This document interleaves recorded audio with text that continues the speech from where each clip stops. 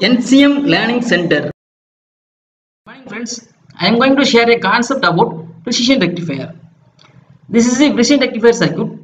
Here D1 and D2 are diodes. Input is AC input. In the last posted videos, I explained about OPAMP with diode concept for the DC input cases. Here input is AC input. Okay. If you watch the last posted videos, this concept will be easily understandable one. For any cases, if the diode is given, we have to check whether the diode is on or off conditions. Okay. Here input is AC input, so we have to check the diode condition for the both positive half cycle as well as the negative half cycle. Now I am going to check the diode condition, whether the diode is on or off for the positive half cycle. Okay. So to check the diode conditions, we have to open the diode and we have to find the open circuit voltage across the diode. If open circuit voltage across the diode is higher than buried voltage, the diode will be on condition, or otherwise the diode will be off condition. Okay. These diodes are opened. This is the anode terminal, this is the cathode terminal. Here anode terminal of diode 2, this is the cathode terminal of diode 2. Okay. This is the open loop configurations. There is no feedback at the input terminals. So the output will be either plus V saturation or minus V saturation. That means plus 15 volt or minus 15 volt. If V minus is higher than V plus, the output will be minus V saturation. If V plus is higher than V minus, the output will be plus V saturation. Okay. Here input is positive input, V plus is 0 volt. Okay. We know that for ideal characteristics there is no current flow through the unity terminal, so there is no voltage drop across R1. So V minus will be positive in. Okay. V minus is higher than V plus, so the output will be minus V saturation. Okay. The VA2 will be minus V saturation. Okay. So VA1, here there is no drop. V minus is V in. So VA1 will be V in. So VA2 is minus 15 volt. K1 is directly connected at the A2. So VK1 is equal to VA2.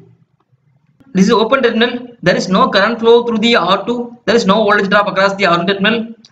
There is no voltage drop across R2. So VA1 is equal to VK2.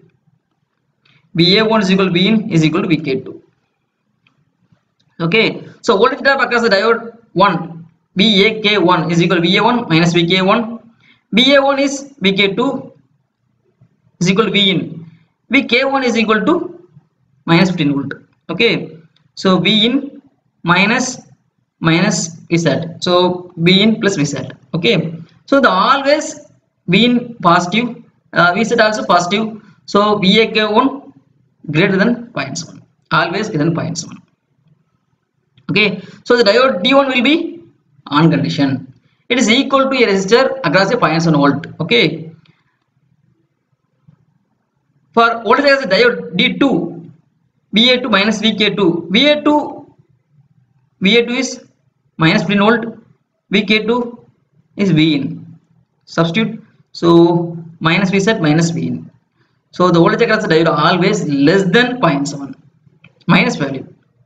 Okay, so the diode D2 will be off condition, open. Okay, now the equivalent circuit will be here.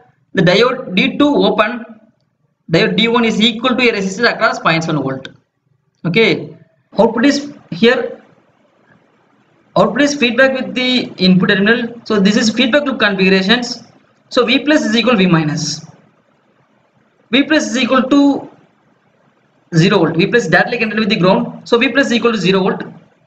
So V plus is equal to V minus, so V minus is equal to 0 volt. Okay. Here output is open loop. Output is disconnected. So there is no current flow through the R2 terminal. Okay. Here V minus is equal to 0 volt. There is no current flow through the R2. There is no drop across R2 resistors. So V minus is equal to V naught. So V naught is equal to 0 volt. Okay. For the negative half cycle, we have to check the diode condition for the negative half cycle. Here input is negative input. There is no current flow through the unity terminal, so there is no voltage drop across the R1. So V minus is minus negative input. Okay, so V minus is negative input. V plus is 0 volt. So V plus is higher than V minus. So VA2 will be plus 15 volt. Okay, VA2 will be plus 15 volt. So open loop configuration. V plus is higher than V minus. So VA2 is plus saturation, plus 15 volt. Okay.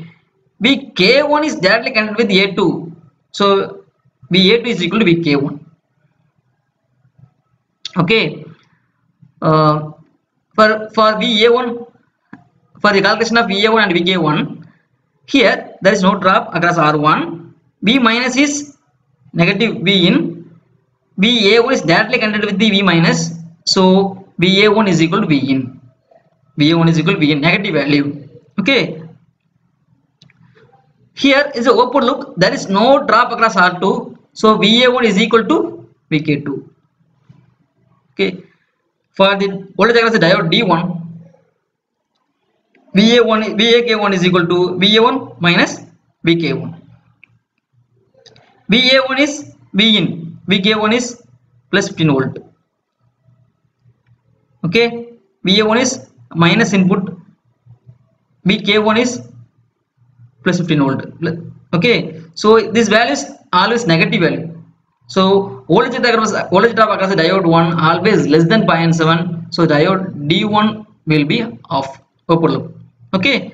For the diode D2, Va2 minus Vk2.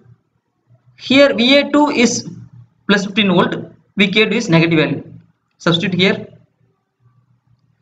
So Vak2 is equal to V saturation plus V value. Okay. So always positive. So greater than 0.7. So voltage drop across the diode always 0.7. So the diode will be act as a resistor with 0.7 volt drop on condition. Okay, it is equivalent circuits. Here diode D1 is off condition. So open. Diode D2 is equal to a 0.7 volt drop, a resistor across 0.7 volt. Okay, this is also a feedback configuration. So V plus is equal to V minus. Okay. Here this is the inverting amplifier. Or apply KCL at the junction, we will find V0 is equal to minus V in. Okay. So input, this is the input, AC input. Output will be, for positive half cycle, V0 is equal to 0. Okay, so 0. For negative half cycle, V0 is equal to minus V in. If the input is negative input, the output will be positive output. Okay, input is negative input for the negative half cycle, so the output will be opposite. Okay, positive half cycle output will be 0, negative half cycle input will be inversion. This is the output. If we use the diode rectifier without using OPAMP, we will get the output 0.7 volt drop at the output side. Okay, but if we use the OPAMP with diode rectifier, we will get the exact input at the output side. So that is why the OPAMP with diode rectifier is called as precision rectifier. Okay. Now I am going to check whether my discussed concept is correct or not by using the simulation software. Okay. Here this is the oscilloscope, 2-channel oscilloscope. A channel is connected with the input terminals and P channel is connected with the output. Okay. Now I am going to run. To know the output waveform, double click on the oscilloscope. To know clearly, we may pause the waveform.